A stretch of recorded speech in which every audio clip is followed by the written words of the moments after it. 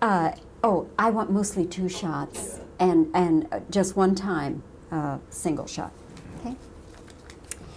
All right, Danny, we were just so busy visiting that Yes. now we Catching up, yeah. Yes, yes, it is good to see you. It's always a pleasure seeing you. I look for... And that's truthfully, always a pleasure seeing you. Well, thanks, Danny. Yes. I knew nothing about this picture, not much anyway, and so I was looking forward to seeing your role. Let me ask you, first of all, was there a real bird dog? Well, this was a composite. This character was a composite of several men who led the effort to save the colonel. You know, so it. I was just one of them, but and to make this the dramatic venture that we wanted, you know, you'd had to make that experience just once. There was one colonel, but there were several men who participated in this rescue. And was one of them a black person? Yes, absolutely. Yeah. In fact, the case is, part of it's true is that the person who did have a major hand in it was black, yes. Yeah, the pilot. But there were several people who went out and to keep an eye on him and did the real work to make his rescue possible, yes. Danny, as I watched the movie, and I was just, you know, terrified at some of that action and terrified for you actors. I hope they paid you a bunch of money. Hear that? You earned every cent on that picture, my boy. Well, you know, coming through that, I mean, the bombing sequences when Gene and I were running, you know, I mean, we were like walking, we were right, it was, the heat was right on our back, you know, I mean, that kept us running, you know, we ran the 100-yard dash. I mean, neither one of us moved that fast in a long time, you know. But, you know, just the timing, in fact, sliding down, we slide down embankment into the water, that whole scene, it was exhilarating in a sense, you know. Of course it's exhilarating. You're a kid playing games, you know, 2 old kids playing games, you know.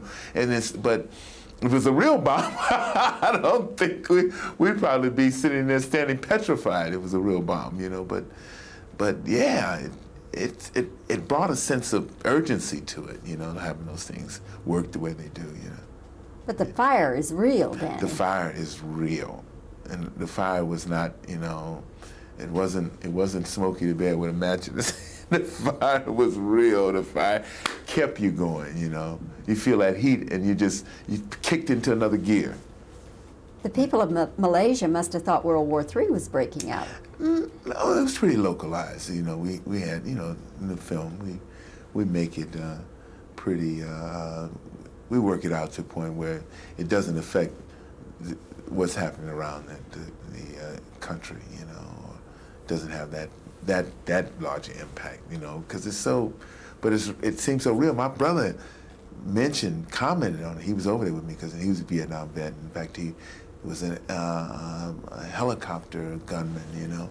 So he was commenting on how real some of the stuff was, you know, how brought back memories of his experience. Yeah. But it stops short of that, you know, it stops short of being the real deal, you know. Did you have any injuries or illness or anything while you were there? No, there were several people who contacted malaria, but I was fortunate, you know. I didn't have any injuries at all, you know. And how long were you there? 2 months. I was there 2 months. Yeah. Long time to be away. Yeah. It was, but it was nice. You know, it's a resort. Kota Kinabalu is a resort. You know, it caters to there's a great tourist business there. You know. And then how far out in the boonies were you? The boonies were maybe at the most 35 minutes. Well, most of the shot was 35 minutes away from the hotel.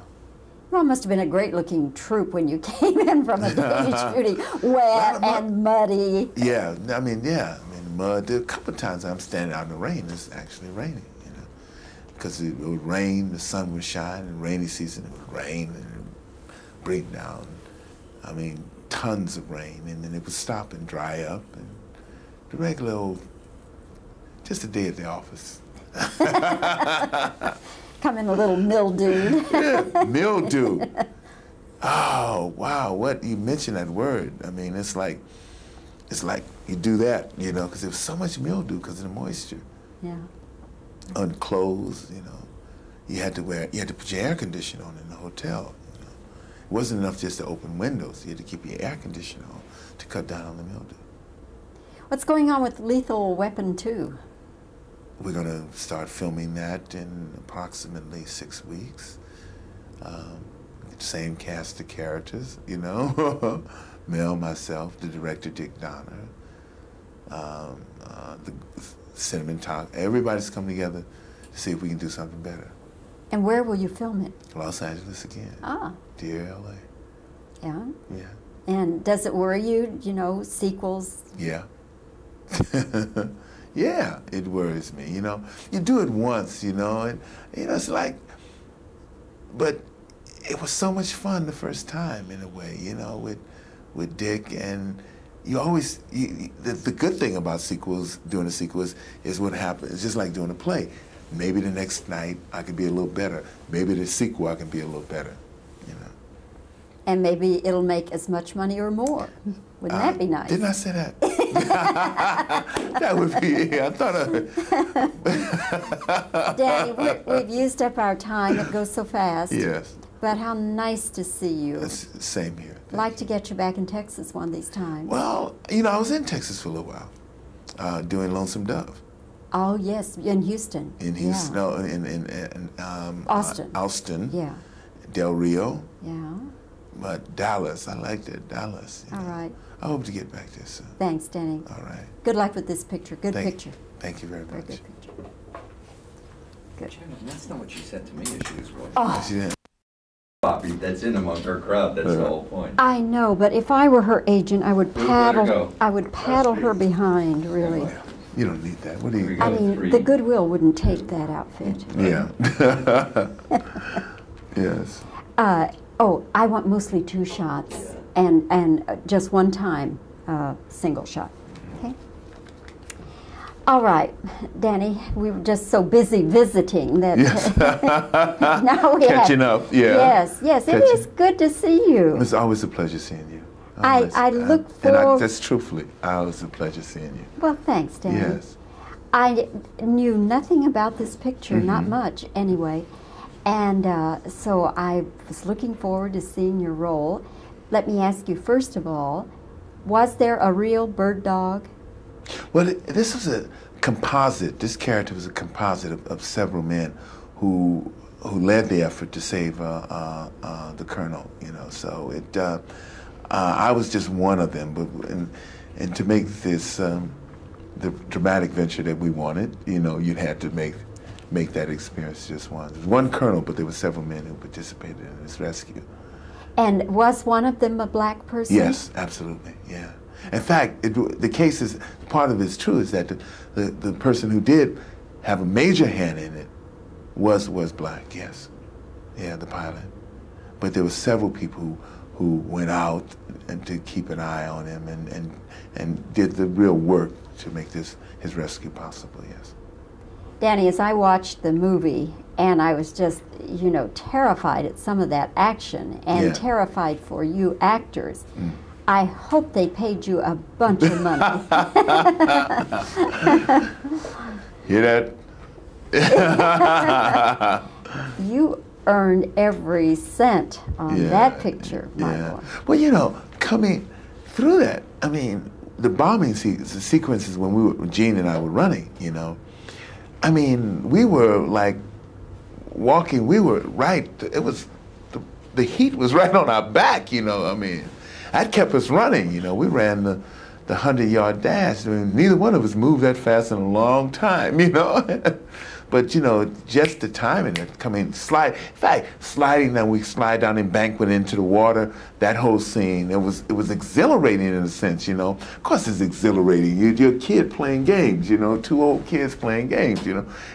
But if it was a real bomb, I don't think we'd probably be sitting there standing petrified if it was a real bomb, you know. But yeah, it brought a sense of urgency to it, you know, having those things work the way they do, you know. But the fire is real, Danny. The fire is real, and the fire was not, you know, it wasn't Smokey the Bear with a match in his hand. The fire was real. The fire kept you going, you know. You feel that heat, and you kicked into another gear.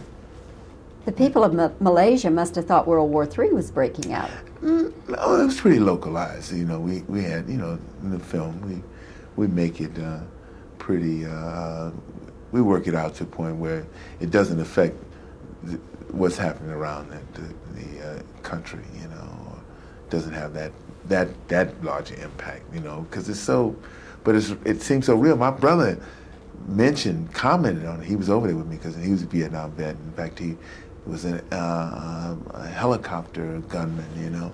So he was commenting on how real some of the stuff was, you know, how brought back memories of his experience. Yeah.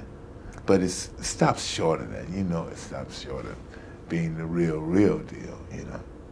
Did you have any injuries or illness or anything while you were there? No, there were several people who contacted malaria, but I was fortunate, you know. I didn't have any injuries at all, you know. And how long were you there? 2 months. I was there 2 months.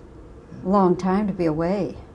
Yeah. It was, but it was nice. You know, it's a resort.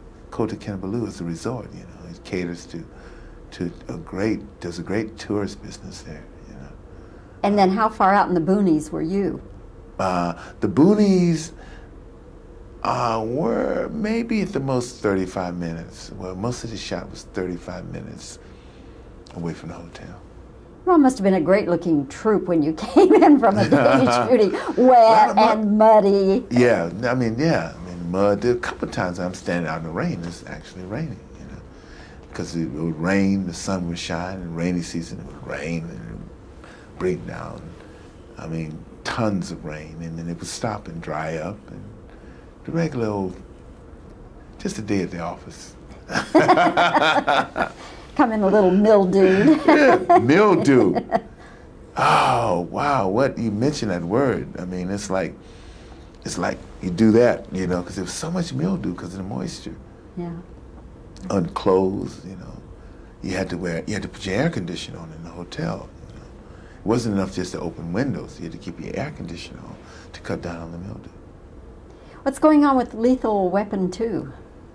We're going to start filming that in approximately 6 weeks. Same cast of characters, you know. Mel, myself, the director, Dick Donner, the cinematographer. Everybody's come together to see if we can do something better. And where will you film it? Los Angeles again. Ah. Dear LA. Yeah? Yeah. And does it worry you, you know, sequels? Yeah. Yeah, it worries me, you know. You do it once, you know, and, you know, it's like, but it was so much fun the first time, in a way, you know, with Dick, and you always, the good thing about doing a sequel is what happens. It's just like doing a play. Maybe the next night I could be a little better. Maybe the sequel I can be a little better, you know. And maybe it'll make as much money or more. Wouldn't that be nice? Didn't I say that? That would be, yeah, I thought Danny, we've used up our time. It goes so fast. Yes. But how nice to see you. Same here. Like to get you back in Texas one of these times. Well, you know, I was in Texas for a little while, doing Lonesome Dove. Oh, yes, in Houston. In Houston, yeah. no, in Austin. Austin. Yeah. Del Rio. Yeah. But Dallas, I liked it, Dallas. All right. I hope to get back there soon. Thanks, Danny. All right. Good luck with this picture. Good picture. Thank you very much. Very good picture. Good. That's not what she said to me as she was walking. Oh. She didn't.